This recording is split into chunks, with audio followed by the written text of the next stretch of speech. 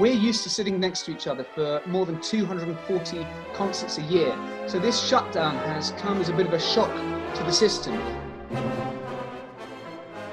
An orchestra is about the opposite of isolation and distancing. It's about contact and community.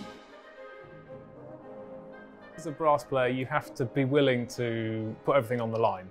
Everything you do can be heard by everybody. There isn't any hiding away from anything. We all know that we're in the same boat, so that creates a great deal of camaraderie. Everything you play is a solo, so yes, it does take a little bit of nerve at times. The RPO brass section has a phenomenal sound. That feeling, especially when you're building towards the end of a piece or something really loud, is almost indescribable. If there's a particularly beautiful string pianissimo, if there's a wonderful woodwind solo, if the brass are really letting fly on something, it could be a fantastic bass drum note next to me. I just think, oh, this is an amazing place to be. The live experience is like nothing else.